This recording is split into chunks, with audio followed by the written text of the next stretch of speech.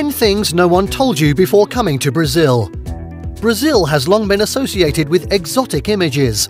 That is why you would find it on many people's bucket lists. However, reports of drug-related and other kinds of criminality have not escaped the attention of international media. Consequently, travelers are left perplexed. They are attracted on one hand by the fun and exotic views and picturesque of the tropical location. On the other hand, they are worried about being victimized in a hazardous country. For that reason, most tourists are uncertain as to what they should or shouldn't do while in Brazil. They probably were not told the real do's and don'ts will make them enjoy the country. Here are 10 things no one told you before coming to Brazil. 1. Don't be too trusting. Many people would try to take advantage of good-natured tourists. As one of the least safe countries in South America, Brazil has a horrible reputation for violence, crime, and the large number of murders committed there. Although these numbers are accurate in certain cases, the truth behind them is connected to the illegal operations of gangs that are based far away from tourist sites. Brazil is generally safe for travelers and tourists. Of course, there are reports of non-violent pickpocketing or muggings. However, in the vast majority of cases, tourists don't have to worry about these. Still, you may not be advised to take preventative measures in major urban areas like Salvador, Recife, and Rio de Janeiro. Meanwhile, you need to do this and secure your belongings. 2. Always carry your photo ID. Most credit card companies recommend that IDs should be checked. Though most retailers don't ask, you will still be using your credit cards a lot. I would predict that 1 in every 20 retailers would want to see your ID before accepting your credit card. The fact that you will be carrying a Xerox copy of your passport should make this an insignificant issue. Also, if you intend to obtain a Brazilian SIM card for your cell phone, you will be required to provide identification. 3. Don't shy away from new foods. Recipes abound in Brazil, and much of it seems strange to foreigners. Yet almost all of it is delicious. Slaves brought from Africa, indigenous peoples, Europeans, South Americans, and Asian countries have all had a significant impact on Brazilian cuisine since the Portuguese colonization of the country in the 16th century. Following the abolition of the slave trade, Brazil began recruiting Europeans and Japanese immigrants to work on the coffee plantations. Today, Brazil is home to the world's biggest group of Japanese descendants outside of Japan, numbering over 1.6 million. Although many people are unfamiliar with the Portuguese language, Brazilian cuisine is sure to delight everyone. Brazilian cuisine has become both accessible and acceptable to a wide range of palates because it combines rich ingredients and diverse cultural influences. To outsiders, it may initially appear a little strange, but they are simply incredible. 4. Showers run on electricity, no boiler. You may not have been told that in Brazil there's no boiler. As a visitor to the country, you'll be surprised to find cables coming out of the shower head for the first time. I've been told my entire life that electricity and water are a lethal combination. But in Brazil, this is what will greet your eyes and you may not believe it at first.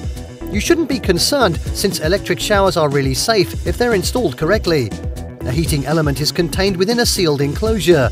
And since the electric current goes through the element, you will not experience a shock. 5. The driving culture is very bad. Be careful. Brazilian motorists are among the most reckless and aggressive drivers you will ever come across in your life. When they get behind the wheel, they can be belligerent. Many of them even have guns in their vehicles. Please always be very cautious on highways and never ever drive in the left lane. Being a left lane hog in your native country would undoubtedly irritate people. But doing so in Brazil will almost certainly cost you your dear life. Allow only passing traffic to use the left lane and promptly return to the right lane whenever it is safe to do so.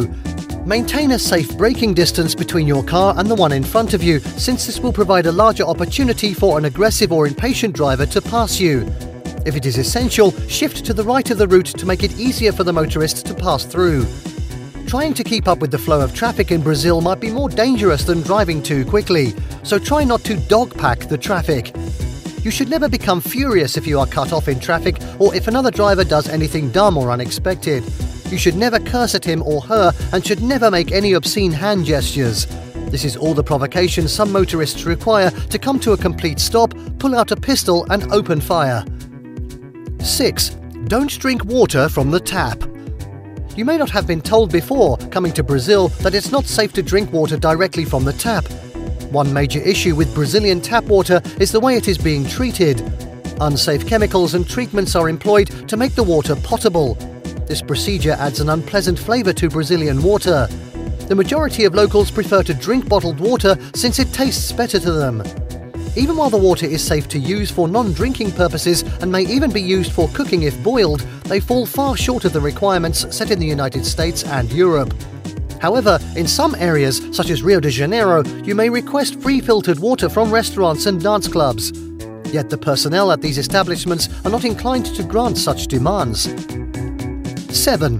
It gets cold in some parts of Brazil in winter.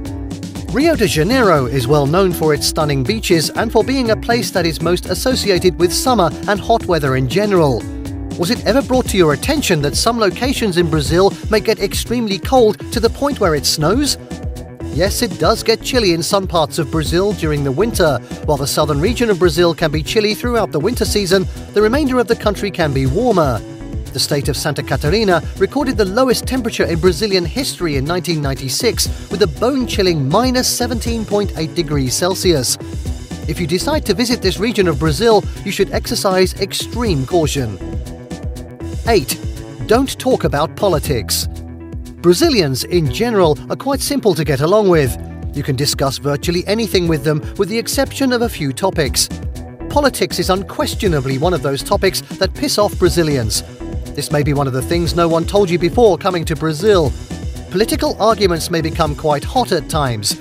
It is not that they are unaware of the political situation in their country, it's just that the majority of them choose not to discuss it. Political issues are quite complicated, and this is the case in Brazil. I'm not sure you have enough understanding of the politics of another country. 9. Don't show off your valuables. Brazil has had a difficult time dealing with the media, which tends to depict the country in a poor light when it comes to crime and homicide rates. While these occurrences are obviously not without basis, they tend to occur in poorer and drug gang neighborhoods. In other words, in locations that are outside of the big tourist destinations. The fact is that the vast majority of tourists to Brazil are able to return home without being involved in any regrettable situations. Assaults and muggings, on the other hand, do and can occur. Thus, it is advisable to take precautions to prevent being a victim. Leave your costly jewelry at home. Refrain from using the phone on the street and avoid wearing bags that cross your chest. 10. Don't expect everyone to speak English. Not everyone in Brazil knows English, so don't make the typical mistake of assuming that Spanish would suffice. While Spanish is related to Portuguese, it is still distinct enough that you will not always be understood. The most beneficial thing you could possibly do is to attempt to study a few sentences. The list of 10 things no one told you before coming to Brazil can make a difference in your experience in the country. You may know other things worthy of mention here. Please share your thoughts in the comments section below. Oh, and if you do wind up coming to Brazil one day, have a great time!